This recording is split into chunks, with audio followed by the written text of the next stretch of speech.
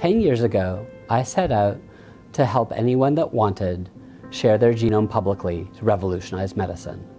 That journey took me to the Precision Medicine Initiative, the Cancer Moonshot, and numerous large-scale sequencing efforts. The world is spending billions of dollars on highly fragmented private data.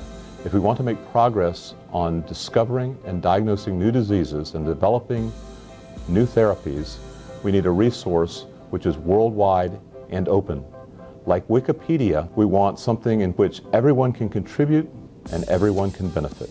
In 2005, we founded the Harvard Personal Genome Project. Since then, many other PGPs have formed. We want the PGP to include underrepresented populations to benefit all people on the planet. The PGP is a public resource that contains public data and participant samples, open source software to help make sense of the data, infrastructure to enable sharing, and standards that allow everyone to speak the same language. Sequencing costs have dropped over 1 million-fold. We are already past the point where the benefits far outweigh the costs and the risks, and now is the time to scale up the project, to launch new PGPs, to enroll many more participants, and to sequence and phenotype at least 100,000 people.